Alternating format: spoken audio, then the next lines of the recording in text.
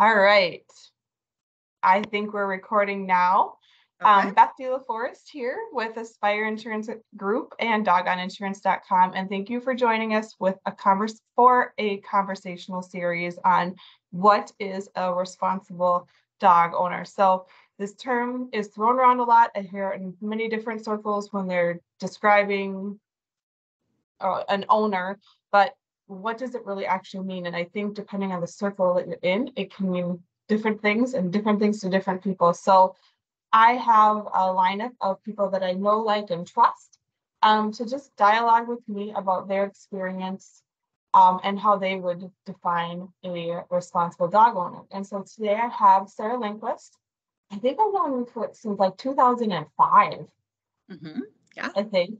Yep. Yep. And Sarah has an amazing, vast background in all things dog related.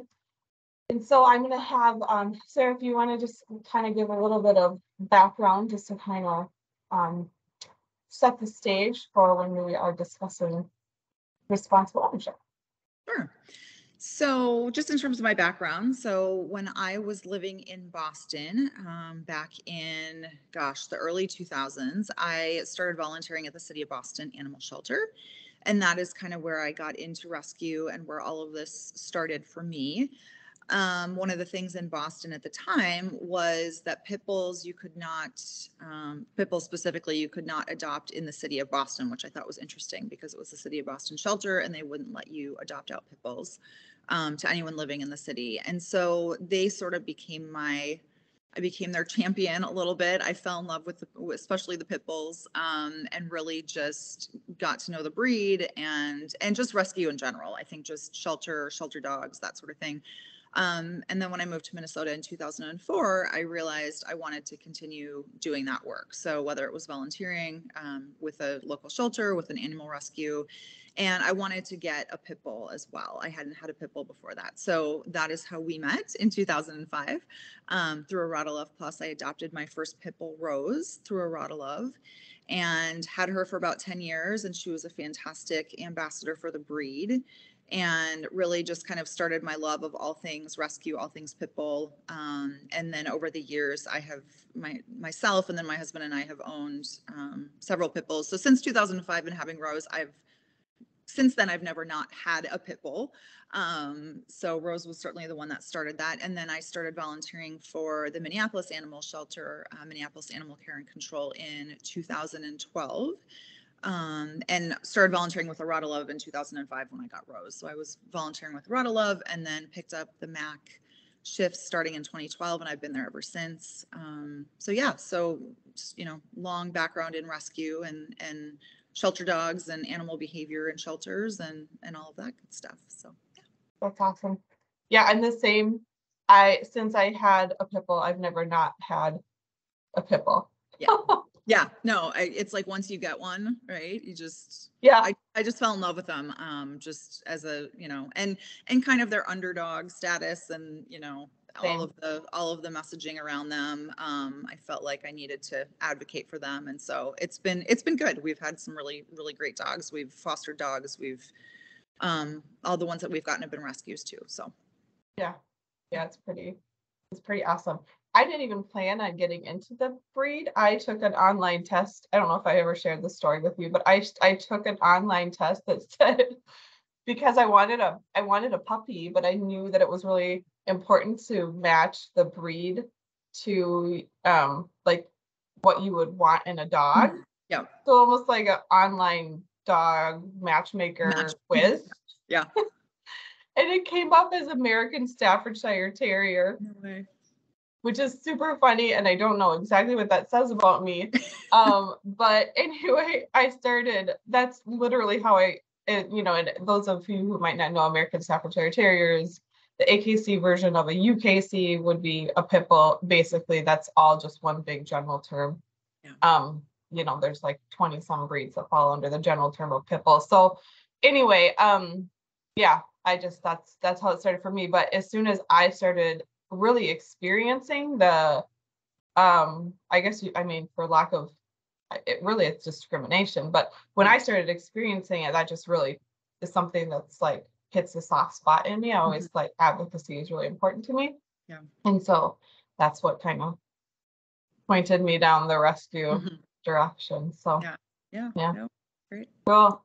So I'm really curious to hear from you. You have a lot of experience, especially I love that your experience in rescue is near and dear to my heart, but your experience with Minnesota Animal Care and Control, which is an Mhm. animal control in Minneapolis, um, it is really that brings a whole different aspect of ownership because you're Mhm. seeing dogs that are surrendered, dogs that are taken from families, dogs that are strayed, like that type of thing. So your perspective, I'm excited to hear what would you use as a description for a responsible dog owner?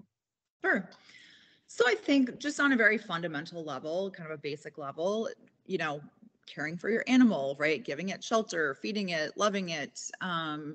Those are kind of the things I think we generally think of when we think about being a good dog owner or, a responsible dog owner. But I think it goes farther than that. I think it's really about being able to advocate for your dog. It's being able to understand your dog's personality, their behaviors, their preferences, what situations they're good in, what they're not, how they communicate with you, their language, how they're speaking to you. So, for example, we had a dog that really did not like other dogs. She was fine with dogs in our house, but when you took her outside, she was not good with other dogs. And so we didn't set her up for those situations where she was around other dogs. So she didn't go, we walked her and all of that, but she didn't go out to breweries and she didn't go out to restaurants and things like that because we knew it was not a comfortable space for her. And so I think really being able to know your dog, set them up for success, not put them in situations where,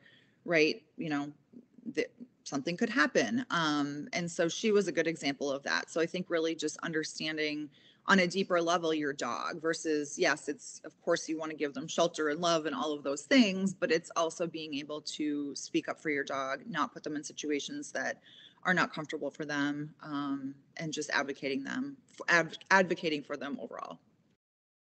Yeah, I agree with that.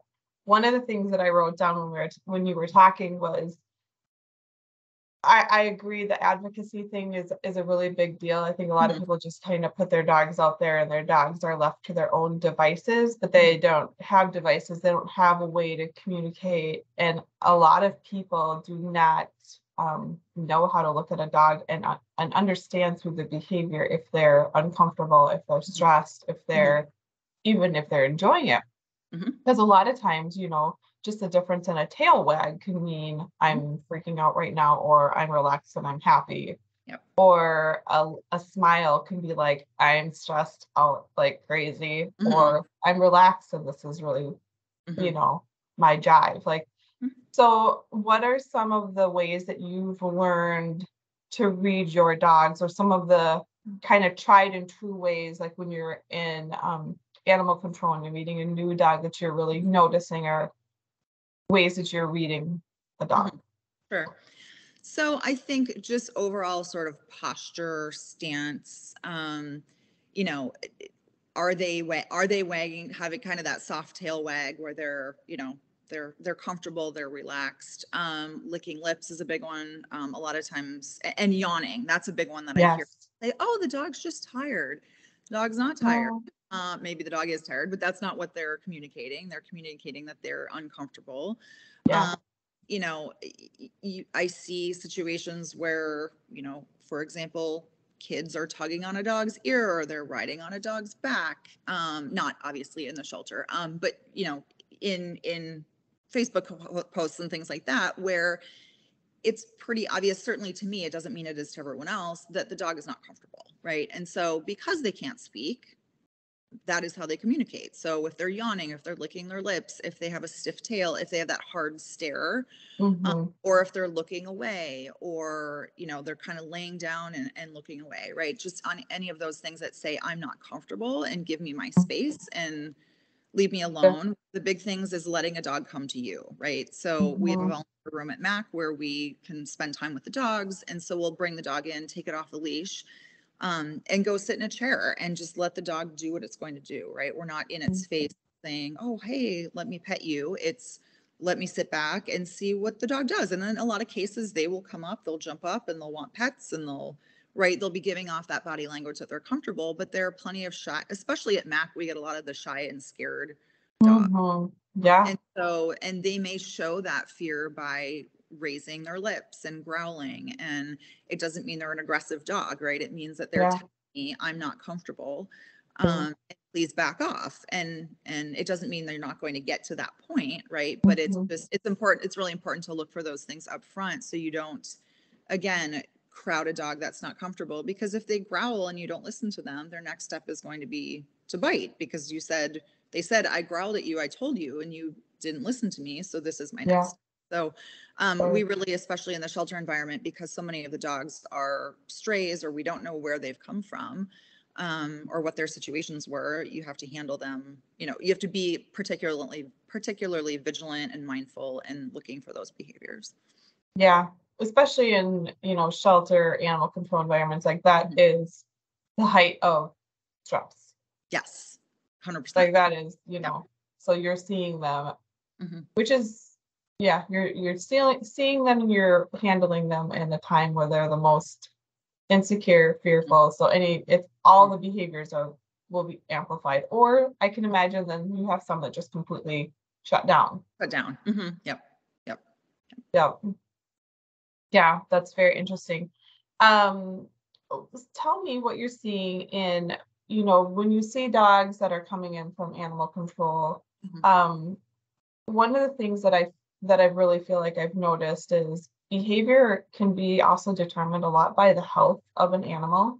And so if we're not really engaged in making sure that our dogs are eating properly and getting the proper health care that they need to, like that can really change the dog's behavior. So have you, given that you're seeing dogs that are coming, maybe they've been astray for a long time, or they've been in a household that was maybe struggling and it was the dog had to eat, or the family, or, how are you seeing how health impact behavior of dogs?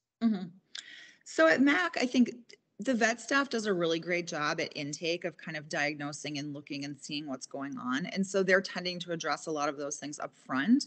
But that doesn't mean that when we're working as volunteers with the animals that, they maybe hurt their paw or they are in pain somewhere or something is going on that we don't know about. And I think that you tend to see that with behaviors, right? If they're in pain, if they're uncomfortable. The very basic example I use is if a dog hurts its paw, right? And you go to touch its paw or go near its paw, it may growl at you because it's telling you, don't touch me there, right? Because I'm injured or I'm hurt. And so I think when you see some of those behaviors, right, the growling, that sort of thing, considering also, is there a medical issue behind that? Because in instances, it certainly is going to be a factor, right? If again, they can't tell us how they're feeling. They can't tell us, oh, my shoulder hurts, right? Or my paw hurts, or, any number of medical things that are going on. And so again, I think they're just trying to tell us something that is, that we don't know about. And in a lot of cases, right, with health, you don't know what's going on. We've had plenty of dogs come through MAC that have, masses on their body, right? Whether those are, cancerous or not, things like that. Or cherry eye is another one where we see, not super common, but we see that in dogs there. And so, medical issues and ones that you just don't know about, right? When they're on the street and strays, maybe they get in a fight with another dog, maybe they get hit by a car. We've had multiple dogs that have had old bullet wounds. Don't know until they do x-rays or, find out what's going on. So I think it's just important to keep in mind sometimes if a dog is acting behaviorally in a certain way, it doesn't mean they're an aggressive dog, or it doesn't mean that, it's something fundamental, there's something fundamentally going on. It could be a medical issue as well. Yeah. One of the things that you touched on was advocacy and kind of setting up the environment for your dog to succeed, but also being willing to, protect them when you're out and about with them. If you have a dog that's maybe not friendly with other dogs, or maybe it's fearful with strangers, or maybe you're just working on training and you don't want distraction. there can be so many reasons why we don't necessarily want our animals to interact with the outside at any given moment, right? And I think that for a lot of people, the idea of advocating for your animal sounds new, right? I know for me, it was something I had to learn. And it was maybe uncomfortable for me for a little bit. It's not anymore. But what I think it'd be fun to kind of dialogue. What are some things that you do or that you say when you're out and about with your dogs, or even when you're in your home, to set up your environment for your dog to succeed, or to advocate in a way where you're protecting your dog? I think this would be interesting for people to listen to, because sometimes if you agree with an idea, like, yeah, I want to advocate for my dog. Oh my gosh, my dog is uncomfortable when it meets us, when we're going to be approaching another dog on the street too, and the person's walking with a loose leash and not paying attention to their dog, and my dog's going to be uncomfortable. It's one thing to recognize that and to say, I agree, we should advocate. It's a whole different skill set then to know what to do. And so I think talking about that might give people some ideas of what they could do. So what are some things that you've done? Sure. So as I say, in my general life, I'm not a particularly assertive person. I'm much more passive. And so it was something I had to learn with my dogs, and especially the breed that I have, right? The pit bulls. And so one of the examples I use, or one of the things that, really kind of gave me a chance to, I guess, practice those assertiveness skills. I was living in San Diego about 10 years ago, and I had Rose, my first pit bull, and we were out on a walk. And I remember a gentleman with his dog was walking behind us, and walking very close. I mean, close enough where he was letting his dog sniff Rose's butt. And he continued to do this for probably about a half a block or so. And I finally just turned around and said, excuse me, can you please back up and give us some space? And his response was, well, my dog likes other dogs, so it's fine. And to me, which was so interesting, right? Because it's, yes, you may know your dog, and your dog might be great with most other dogs, but you don't know my dog. So you don't know what my dog is going to do. And the last thing I wanted, and Rose was very good with other dogs. She had a thing where she didn't like huskies for whatever reason. This was not a husky. But otherwise she was good with other dogs. And so, it wasn't an issue from the standpoint of, I felt like she was going to do anything, but that potential was still there, right? And so, if that dog continued to bother her, just imagine she turned around and snapped right at the dog's face to tell the dog, this is not comfortable for me, please stop.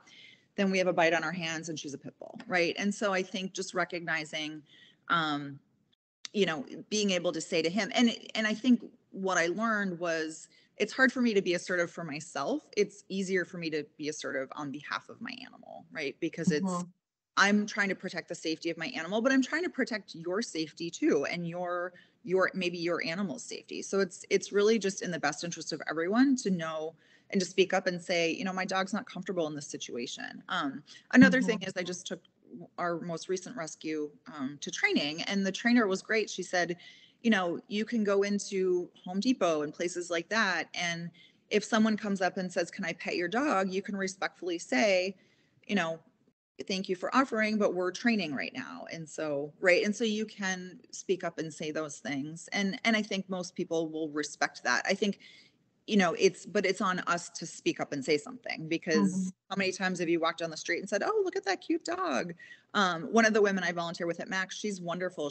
Every time she sees a dog, she asks the owner if she can pet their dog. So I think really just thinking about that versus just assuming, oh, it's a dog and dogs like to be pet, and let me just run up and pet the dog. Being able to do that. So I think really just being assertive on behalf of the animal, even when it's hard for me to do it for myself, is just in the best interest of certainly protecting my dog, and then protecting other people. And especially in this shelter environment, right? If I'm on a walk with a shelter dog, it's not my dog.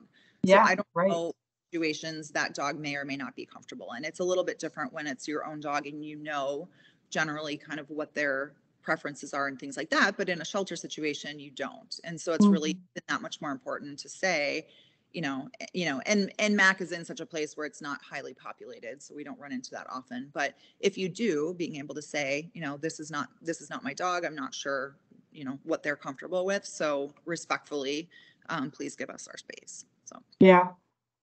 I think it's really good. I'll share a couple of things that I've done. Is like in my home, I will most oftentimes just have my dog put away. Yes, us too. I don't really like them interacting with other people unless it's someone who's very familiar with dogs and can set some good boundaries. Because I also have learned from a behavioral standpoint too, like they'll tend to just, if they're jumping, like I can't be on the other side of the person that's trying to correct it. So it just ends up being, it sometimes encourages like behaviors I don't want. But it's also just for everybody involved. I just prefer to just put them away. So the other thing that I've really noticed in the past when I have had many moments where there was but my dog likes other dogs. I'm like, it doesn't mean that my dog does, but you kind of almost have to assume that most dog owners are going to be like that. So a lot of times I would just simply like cross the street, or I would go over far, like into the street, or if it was okay, like into someone's yard and just do like have them sit by me for the other person to pass. I have used for sure we're training right now, that type of response to people. I mean, even if you're not training, frankly, it's a very gentle way of saying no. If you're uncomfortable, just to say no. Yep. And also one of the thoughts that I had too is like, all different dogs are going to need different, they're going to have different needs from us. Like I know my dog Abe right now, he needs a lot of structure. So like my home is very structured, but I've had other dogs that really just don't really need very much structure at all. So paying attention to that with your dog. I wrote this down when you were talking about how not everybody, many people like to, pet your dog. They want to pet your dog. And I love, asking is just like, that's a non-negotiable to me. You cannot just go up to a dog and start petting them. But right now, the dog that I have, Abe, he does not love being pet. It actually completely stresses him out. Really? He's fine there's no temperament issues going on there, so nothing would happen. But his body language and everything about him tells me, like, this is not my happy place. I'm not, and he'll be okay with it from me. Sometimes, but most of the time he's not loving it, even though he's the dog that's like, he is very much Velcro in the sense of like, you cannot leave my eyesight. I want to be in the room. I want to be by you, but I just don't want people petting me. Yeah. This is the first dog I've ever had that's like that. And it's really interesting. Yeah. But he sends like all the stress signals when you start petting him. Interesting. Yeah. Yeah. Well, and what you spoke to earlier, the crossing the street, I've used that a lot of times too, right? I think sometimes, as much as I'll be assertive when I need to be, there are plenty of times where I just avoid it by going to the other side of the street. Or, if a lot of times I use this quite frequently, if another dog if I'm not in a position where I can't cross the street for whatever reason, I will move over, right? I will kind of pull off onto the shoulder, as they say, and just, and have my dog on the other side of me, and let them pass and then kind of continue. Right. That's a big one. And I usually, when I do that, and they're passing, I usually am working like their attention and like, look at here, and engaging them in a way where they're staying with me, like right here. They're not like, oh, look at this, Yeah. So just trying to keep their minds right here. So, and thankfully that has worked pretty good. But there's also been some dogs where I had to just keep their world just kind of small, like you said before, like Yeah. Some just don't want to go to the breweries, and that's okay. Yeah. Yeah. That was our dog Peanut. I mean, it was very fascinating because she was good. She was good with dogs coming into our house, although we structured it, right? So she was in the crate and then it was slow, slow intros because we would dog sit, things like that. Yeah. But the second you took her out of the house, it was a totally different ball game. It was really fascinating because a lot of times you find it to be different, right? They're protective of their home. They're fine outside. Yeah. She was sort of the opposite. And so, I mean, I remember my husband tried taking her out one time or actually I think it was both of us. We went to a pizza place and sat outside, and we just, after that, it was just, never again, because it was just uncomfortable for everyone. I mean, I was worried about it. The dog was not comfortable. And so it was just kind of all right, we're good, right? She can be in the house and she can meet dogs in the house, but and she can go on walks and things like that, but keeping her world pretty small was the best thing for her. So Yeah, for sure. And it's funny because not feeling guilty about that, because so oftentimes, like, I know that I felt guilty, like with Abe specifically, he's been one of the harder dogs that I've had, and I love him to pieces, but it's just a completely different rodeo this time with him. Yeah. And I was feeling bad that I wasn't doing like all the things with him. Like, he's been through confirmation, he's been to shows, and he's been through obedience, and he's had a couple private training sessions, and he's traveled with people to shows, and then at home, I try to do a good job of keeping him engaged and busy. But there's people that do a lot more than me. Yeah. And I was, you know, he his needs are just completely different than other dogs. So just not feeling like you're a bad owner if your dog's not going everywhere with you. Yep. Or if with him, like, he really actually needs really, really consistent structure and very like consistency and structure. Like, he needs that, or he becomes just an unruly. He's a year and a half, so he's just naughty. He's like a 2-year-old and a teenager in one body, and it's just unbelievable. But but I had to learn, and in the rescue world, this was one thing that I've talked about this before, but I'm still kind of wrapping my head around it, because I don't know if your experience has been this in rescue. They would almost really discourage a lot of crate time. It's a real sensitive, like, they don't want them to be crated much, or as little as possible. And so I actually had always had that mindset, but then when I was in this other world, like, those dogs are crated like a lot. And that's not bad. I'm learning, though, that isn't bad. They have a purpose. They're fulfilled. It's a different world, and different, and not meaning different is bad, because it's not. But from that experience, was able to fully lean into the structure that Abe means, which does not mean he's in his kennel like all the time, but he's in his kennel more than I would have. Now he's in his kennel more now than he was before, like when I had that like rescue mindset.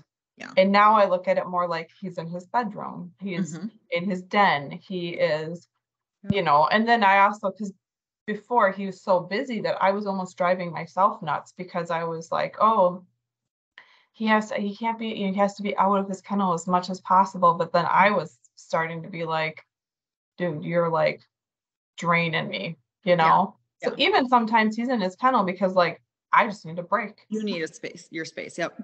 Yep.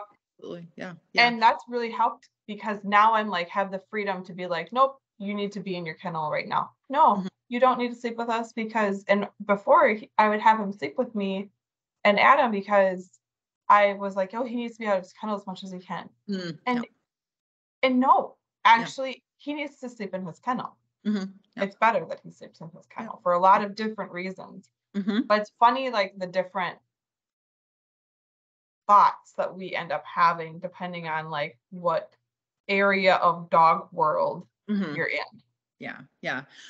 Well, in crate training, I mean, that is such a huge thing. And I found it, I think where people have struggled is during COVID, right? Because so many people were home and working from home and getting puppies, and like, oh, well, we don't, and I've talked to people who said, yeah, the dog isn't crate trained because I was home all day. So the dog was out all day. And that's a training tool, but that's also a safe space for them, right? To Yeah. have their space and to decompress and have downtime. And if they get overstimulated, it's a good place for them to go. Mhm. And the reality is we're going to return during COVID, right? We're going to return to a post-COVID world. And what are you going to do, right? When you leave the Yeah. house, dog has free reign and you come home and has destroyed the house. Yeah.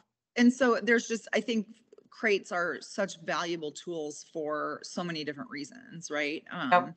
To give the dog some decompression time, to give you some decompression time for structure. It's a safe space for them, to protect them, right? So they don't get into something that they shouldn't. Mm-hmm.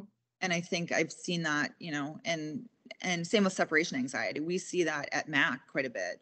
We have dogs that, and you look at the age, right? And they're about 2.5 years old, and they have separation anxiety. And you kind of realize why that is. And so, yeah, I think those are great tools. Muzzles are the same thing. I mean, muzzles are, a lot of times people look and go, oh, you have a muzzle on your dog. Well, again, if your dog doesn't like going to the vet, if your dog doesn't like other dogs, right? There are a lot of tools and reasons to use a muzzle, and in positive ways.